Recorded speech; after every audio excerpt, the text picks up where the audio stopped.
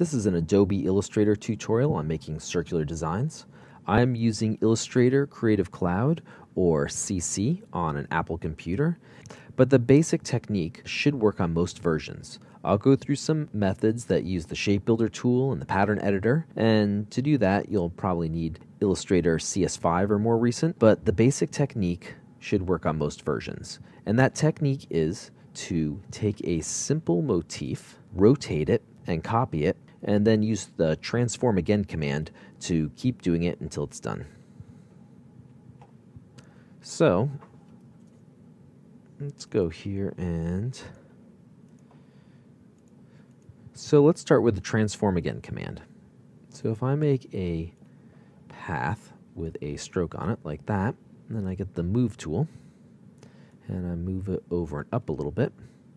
Then if I go to Object, Transform, Transform again, Command D being the keyboard shortcut, you can see that it moves over and up by the same amount again. Now if I do it again, Object, Transform, Transform again, it does it again. It moves over and up by the same amount as the first time I did it. Now if I use the keyboard shortcut, Command D, or if I hold it down, away it goes. It keeps happening. So transform again repeats the last move that you just made.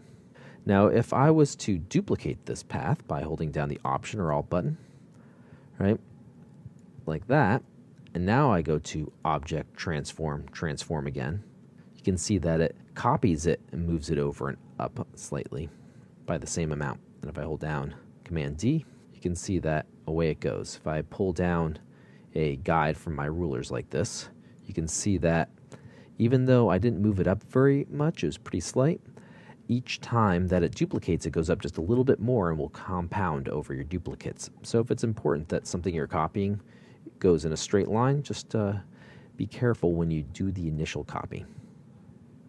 The main thing about using the transform again is that you can't do anything between using the transform again and the move that you want to do again.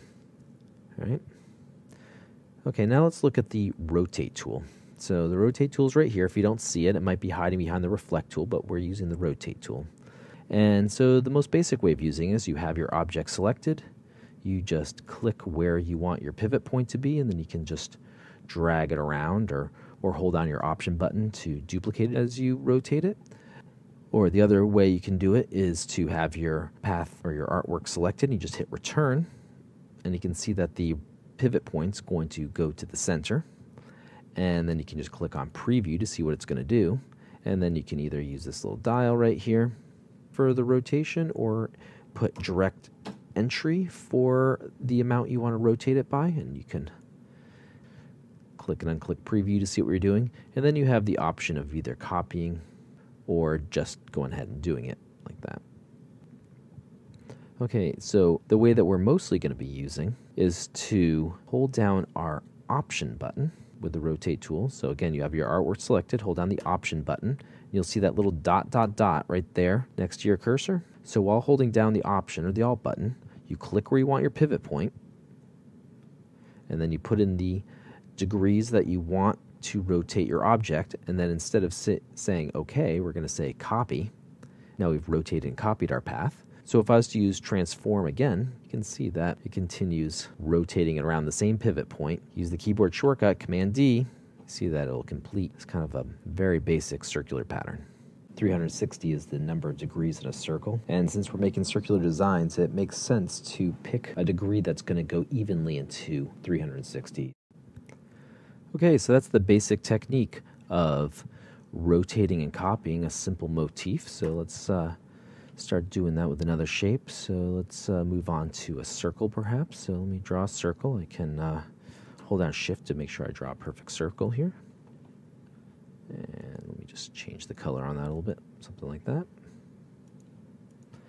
So select the artwork, get your rotate tool, hold down your Option button to choose the pivot point. Make sure you have that dot, dot, dot so you can get the dialog box like this.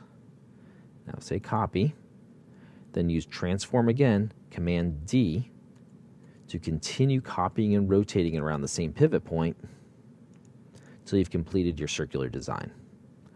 Now this isn't all that interesting like this, but something that's kind of fun to do is to throw a blending mode onto it to add a little visual interest. So I'll just go to my transparency panel up here, opacity, click on the word opacity, and then you can see this drop down where it says normal by default. I can go and I can choose something else like a hard light blending mode. And a blending mode, if you're not familiar with them, just affects how objects blend with other objects that they overlap with. So there it is with a little bit of a blending mode on it.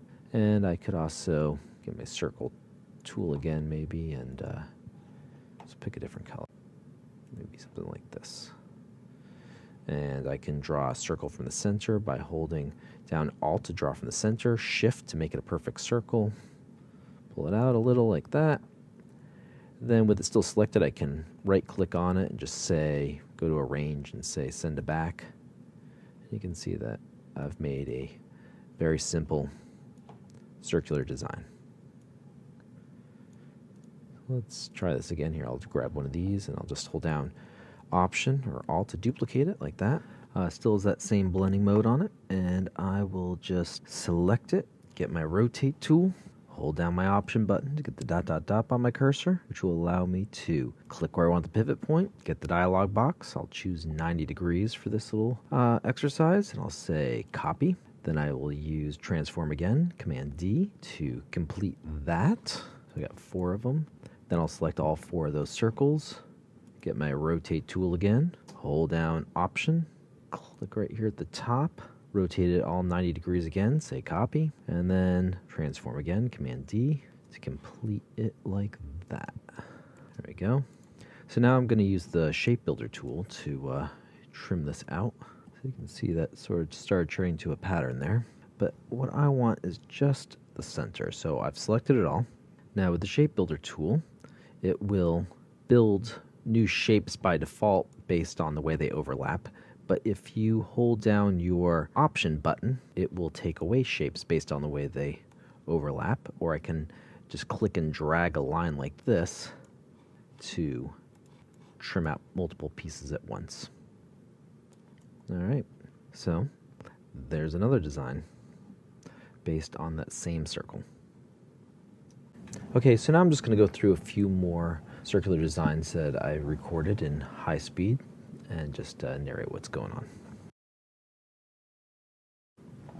So for this one, I'm just going to make a square using the rectangle tool. So hold down Shift to constrain proportions, rotate it 45 degrees, then rotate and copy it 24 degrees, and then use rotate again to continue rotating, copying it around until you've got a circular design.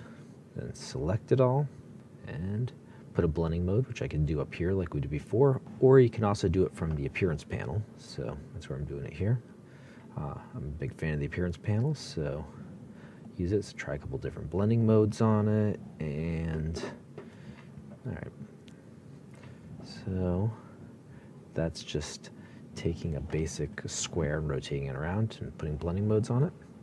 Now I'm going to make another square, rotate it also by 45 degrees, but this time I'm just going to make a diamond. So I'll get my direct selection tool or my white arrow, and I'll just pull down the top and bottom points till I've got a diamond. And then I'll just I'll make it a little smaller, and then I'll rotate this around, giving a little bit of space between the bottom of it and my pivot point. Try a couple of different degrees, and I'll click and unclick preview till I get one that I like. So I'm going to rotate my diamond by 30 degrees.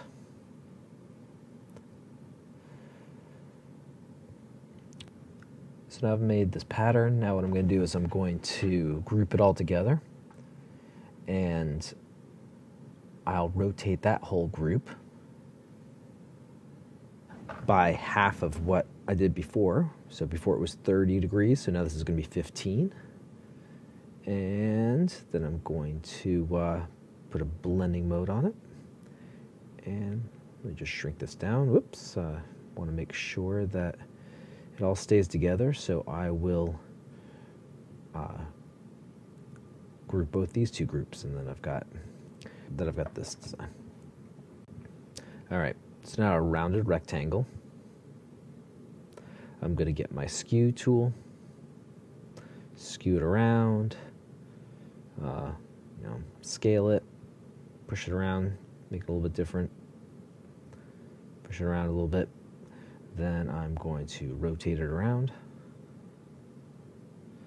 do a little preview, and looks good. So now I will go ahead and rotate and copy it, select it all, and put a blending mode on it. Maybe color burn, overlay. Yeah, okay. Scale it down. All right. Okay, so I decided to break this tutorial up into 2 parts. So this is going to be in a part 1. If you want to keep building on this basic technique, keep a lookout for part 2. All right, thanks.